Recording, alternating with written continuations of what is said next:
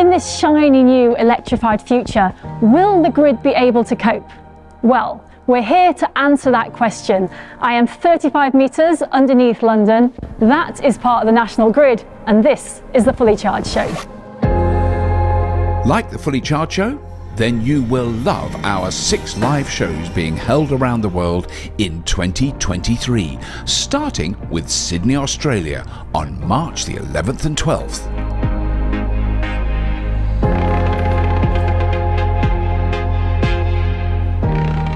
This is our control room. This is where we operate and have eyes on all of our 350 substations, 4,500 miles of pylons, 900 miles of cable.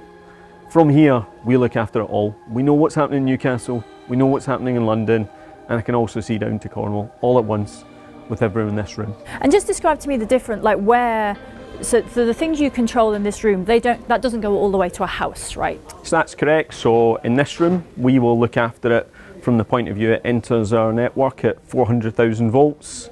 We will transport it down those highways and we'll take it to one of those 350 substations.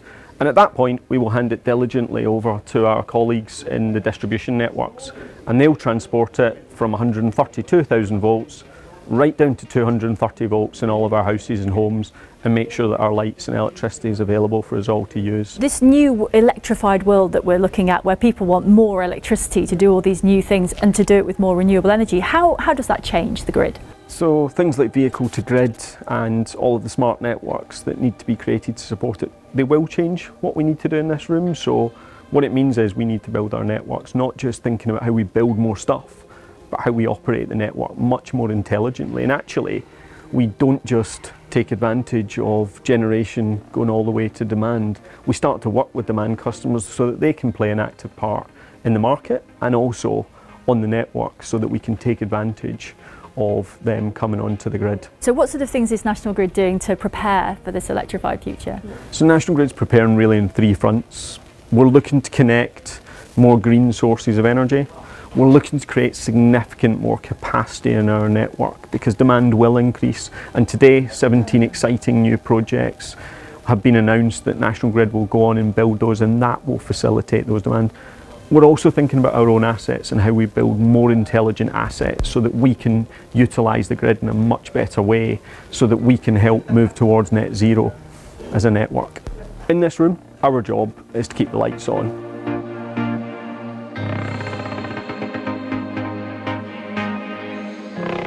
So that's all the theory of how the system could or should work.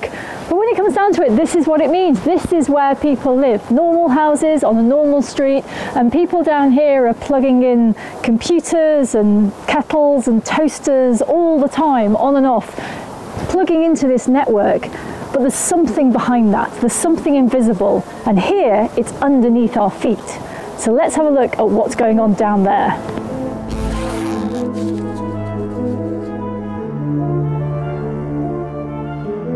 So London Power Tunnels has been created to replace the existing infrastructure, which is buried cables across South London, but also to meet future demand. So we can't have electric vehicles without these tunnels, we can't facilitate future residential developments without these tunnels. So the cables are replacing existing circuits, but also being upgraded to facilitate future demand.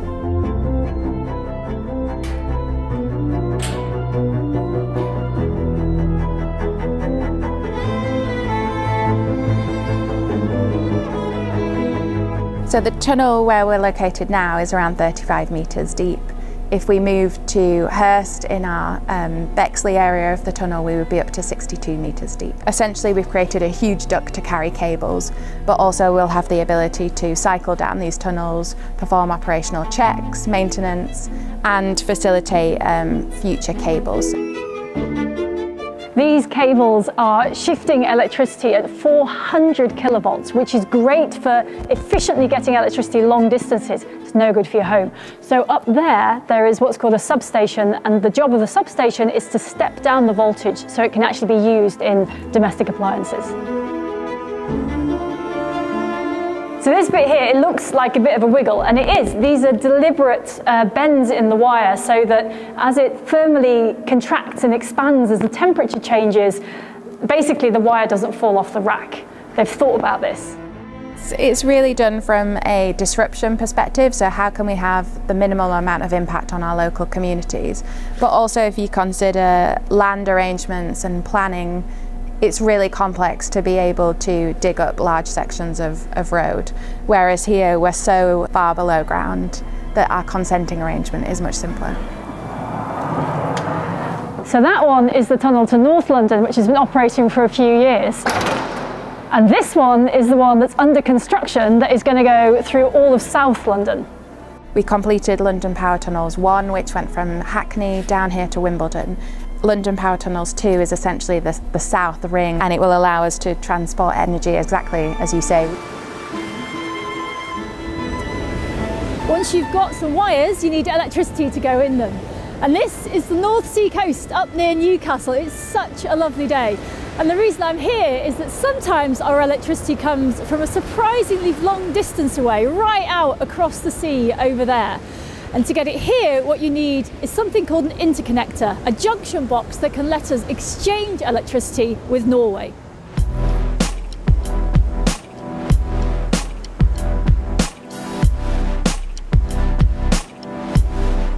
This is the top of the Blythe converter station, and what happens here is really exciting.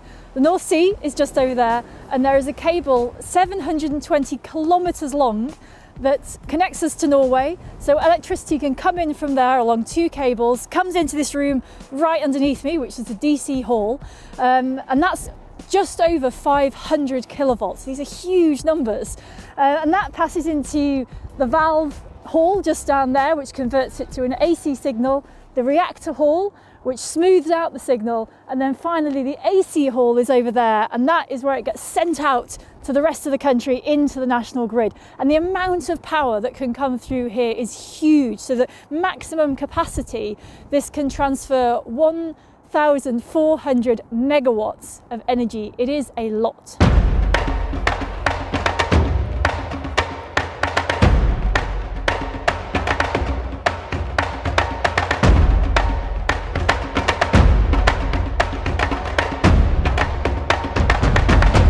So effectively in this hall, this is where the change, basically, the conversion happens from DC to AC. Interconnectors themselves are effectively like superhighways for clean energy. So for North Sea Link, it's transmitting energy from Norway, from a converter station in Kvildal, under the North Sea across to the substation where we are today in Blythe. And effectively, it's allowing that transfer of excess energy to an area where energy is required. And that can flip back and forth depending on basically the supply and demand of the different countries. For Norway, there's a lot of hydropower there, so a lot of clean green energy. And then for the UK, in terms of the interest from Norway, we've got a lot of wind power. And so the interconnector allows us to actually have flexibility within the energy supply and be able to balance the demand and the supply across both countries. So the interconnector itself is a bit like a sort of electrical seesaw, that if there's more on one side, it will flow that way, but then it can switch around, and if there's more on the other side, it can flow back, so it can actually flow in both directions. Yeah, that's correct, and that can happen pretty quickly and throughout the day, depending again on the market conditions. What I really love about being here is that it's a physical thing. You can see that there is metal and plastic, and that electricity isn't just this magic. It's a physical part of the world, and there is this grid of metal that connects our country together. And this is what runs our country, and this is what makes it happen. Isn't it great? From Norway, the high voltage cable traverses across the North Sea as a high voltage direct current. When it gets to Blythe and to the converter station, it then changes into AC to be able to connect into the electricity grid system in the UK. The DC system, the direct current, is actually a lot more efficient over long distances. You get very, very minimal losses. But when obviously it connects into land, it must then change into AC to be able to connect into the grid grid system. And just paint a picture of the physicality, because we've got, I mean, we're talking about, you know, sort of big cables, but fundamentally it's just metal, right? It's just copper. So this is actually a sample of the cable that runs underneath the sea and connects into the converter station here at Blythe. Effectively, you have the conductor in the centre, and that's surrounded by layers of insulation, and all of this is armour and protection. So it basically just protects the cable. In terms of the capacity, it's up to 1400 megawatts, so we can run that either way, exporting or importing between here and Norway. With renewables compared to power stations, you have a lot more variability and you can't just turn off the wind. So the interconnector provides that means of being able to transport that excess energy, and then provides benefits from a consumer perspective in terms of energy prices as well. It's really exciting just knowing kind of how the project itself is benefiting society and helping that transition towards net zero ultimately. It's supporting the UK energy system to transition to more and more renewable energy sources, and it's really exciting to be part of that just from a construction project perspective, but then also knowing the wider benefits that you have in is absolutely amazing.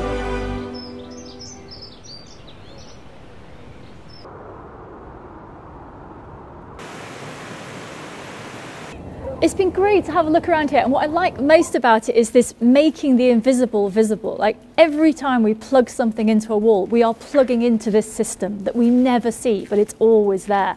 And really the big question, you know, it's exciting to see it, but the big question, and the one we get asked all the time, is can the grid cope with an electrified world? And I think if you look at not just the organisation they've got here, but the plans they've got for the future, this is what is going to give it the capability to cope. We're going to watch this story unfold. It's going to be exciting, but the electrified world is on its way.